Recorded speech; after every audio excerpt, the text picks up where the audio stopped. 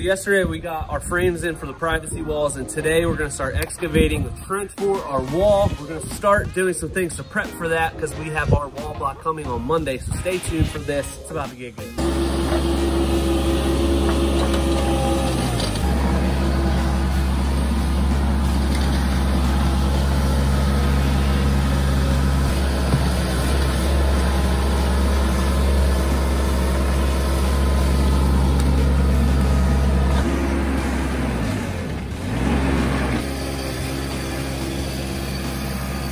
You can see now we have our wall base area dug out and excavated to the right depth.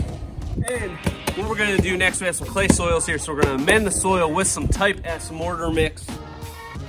We'll spread that all over, we'll rake it into the soil, we'll do a final grade on this, and then we'll compact our subgrade, and then we can start with our geogrid, our clean stone, all that kind of stuff. But that's the first step. Boys. Type S, baby. I don't know, I thought I was getting better. I got more sick yesterday and today. Holy shit. We got our type S mortar mix going in. This is Portland cement and lime. And that's the activators that are gonna create some sort of chemical reaction, change the molecules in this clay soil, make them better draining, and a more stable base for our wall that'll last 1 million years. That's gonna run the compactor. We have our type S mortar in the trench, amending the soil as we speak, and we will compact this into the subgrade, and then we can start on some geogrid and some 3/4 clean.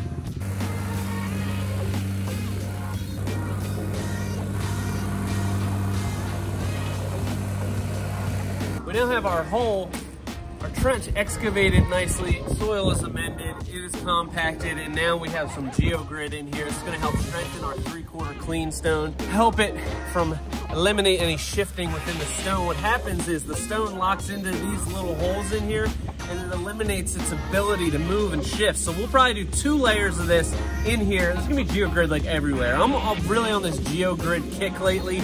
The more geogrid, the better. It's cheap insurance. Put geogrid everywhere with the 3/4 clean stone base. I love it, man. I'm big on the geogrid. I'm like a geo dude.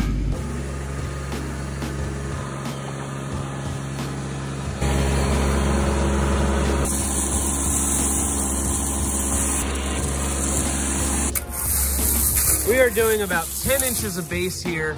So even though you don't have to with 3/4 clean stone, we are gonna do it in 2 lifts, and we're gonna compact it in between. So we're doing about 5 inches now, and then we'll do another 5 inches after we compact it and get it to our final height. So we're gonna have a nice, thick, wide base for this wall, and it'll never go anywhere. Geogrid, baby!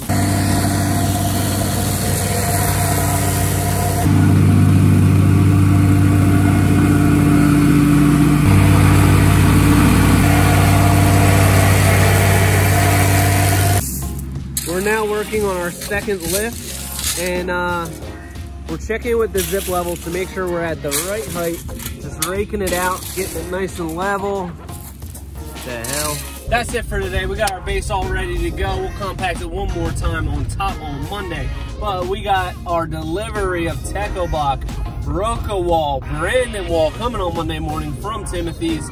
It's gonna be epic, so stay tuned for that. But in the meantime, if you want to win a free t-shirt, Premier Outdoor Living, brand new t-shirt, all you got to do is comment below, guess a number between 1 and 67, along with 1 sentence about what you like about this video, and you could win.